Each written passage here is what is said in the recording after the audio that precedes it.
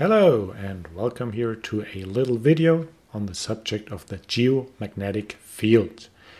Basically, we already know the Earth's magnetic field from the fact that when we have a compass in our hand, this compass roughly points towards the North Pole at every point on the Earth with the compass needle's own North Pole.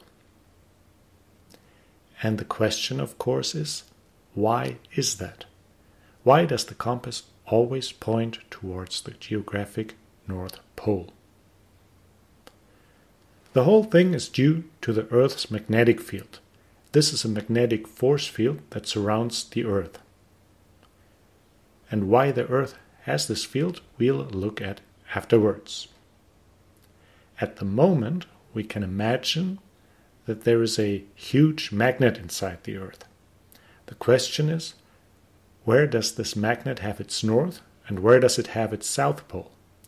As a reminder, the compass needle points towards a north pole, upwards towards the geographic North Pole. So can this really be the magnetic North Pole that we imagine in here? Not really, because the North Pole and the North Pole, two poles that are the same, repel each other. So logically, there must be a magnetic South Pole there. And that is actually the case. We stick to our idea that there is a magnet inside.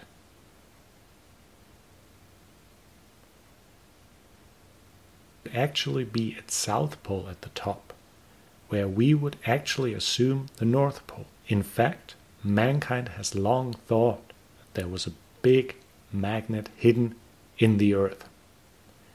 We'll look at what's really there at the end.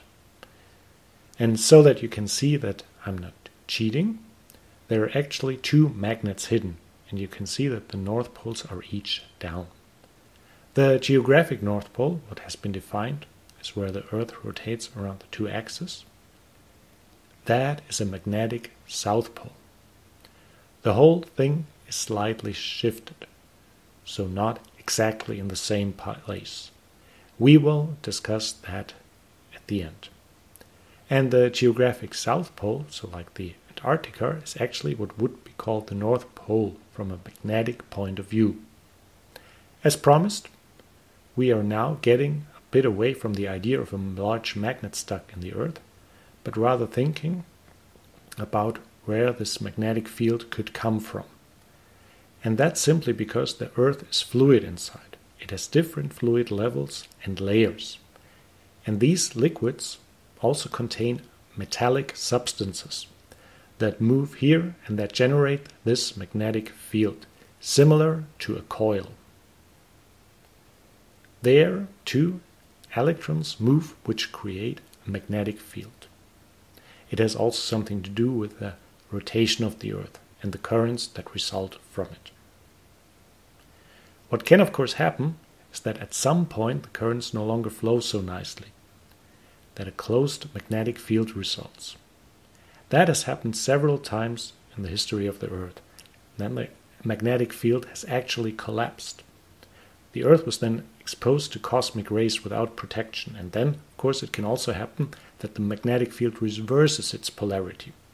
We have had this before too, but it only happens every 100,000 years. Then the compass needle suddenly points with the North Pole down.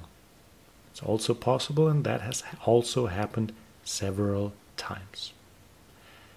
At the moment, it's still the case that our magnetic North Pole is down and our magnetic South Pole is up. Thank you for watching this video. I hope you enjoyed it.